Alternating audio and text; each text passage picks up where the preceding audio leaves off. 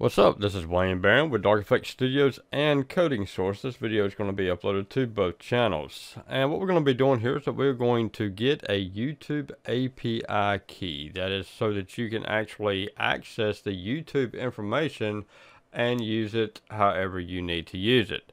There is a bit of a warning though. You're only allowed 1 million requests per 24-hour day. Now you may think, holy cow, 1 million, that is a lot. Actually, it's not a lot. If you grab a hold of a bunch of information in one shot, then you can burn up half of that within about 30 minutes, just like I did the other day.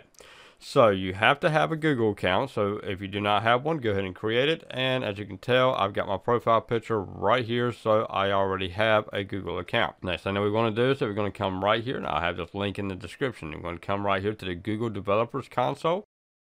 Okay, we want to go over to the YouTube Data API is what we want.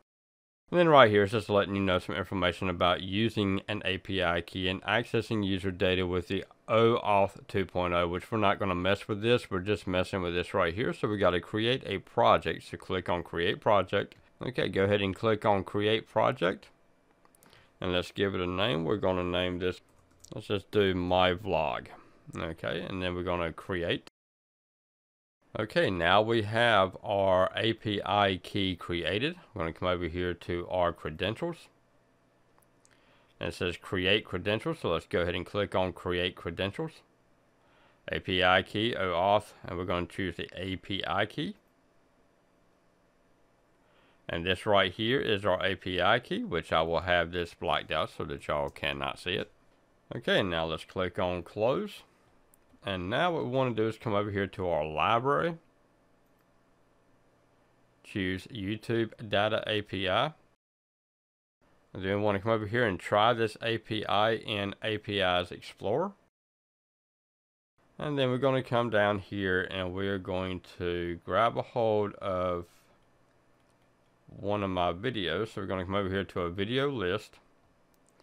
And we're going to choose a snippet. Our ID, we're going to type in our video ID, then we're going to come down here, we're going to choose execute without OAuth. And then this right here will get back all the information on the key that we just created. When you are ready to use your API key in a productive environment, you need to come over here and click on Enable.